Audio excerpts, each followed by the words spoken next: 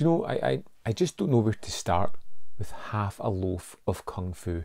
Yes, it's an awesome title. Do we need the full loaf? No, half is plenty here. We get a sort of lower rung Jackie Chan movie, one that isn't as renowned and would probably be forgotten if it wasn't for having the great man in a starring role.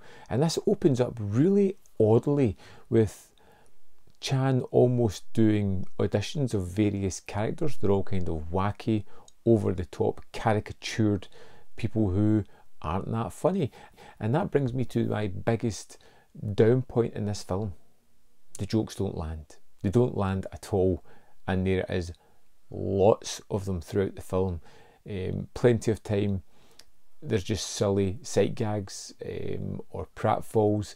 A lot of the time we're supposed to giggle because Jackie Chan hits people with his bum. Oh, wasn't funny the first time, definitely wasn't funny the 20th. But there's some things I really liked about this.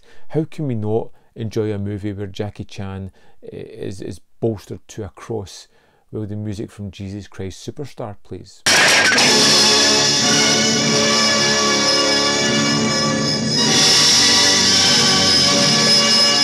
Or where, after getting a kicking, he sits on the ground, stuffs his face with spinach while the Popeye tune plays, and then begins to kick ass.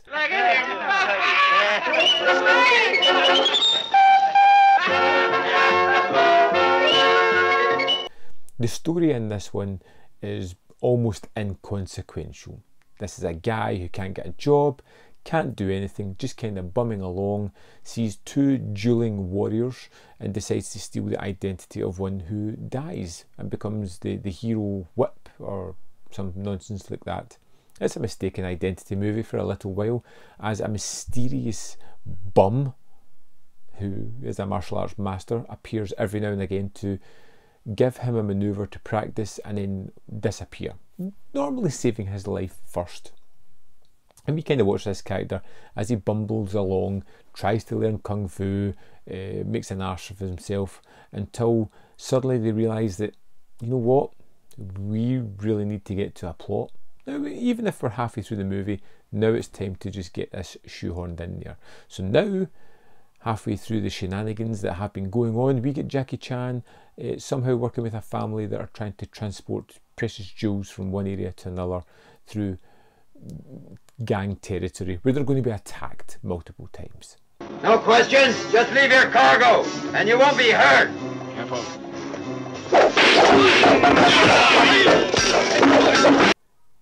There is some awesome fight sequences here.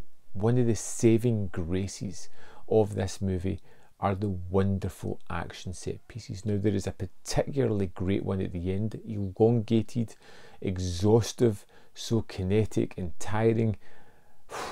Felt like a workout just watching it.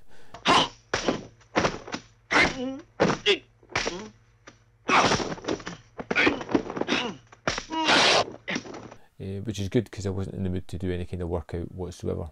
But the Jackie Chan one was, it's a weird movie. Comically, it doesn't land at all. The jokes are unfunny.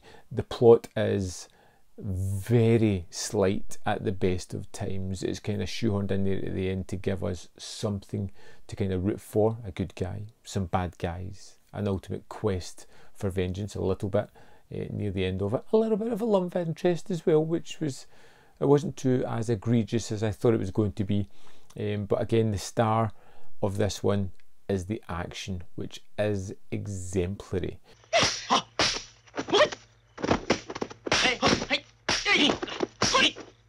You just need to make it through the opening start of Jackie doing various guises and performances, which is, it's like nails in a chalkboard, to be honest.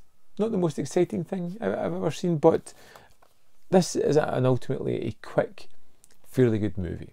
People shout Wu-Tang a lot. A guy gets punched in the penis. An explosion! It has all the kind of things you would want to see in a crazy Kung Fu movie. The title lets you know, Half a Loaf of Kung Fu. Great fight choreography. Piss poor gags. I'd love to know what you think of this movie. I thought it was fine.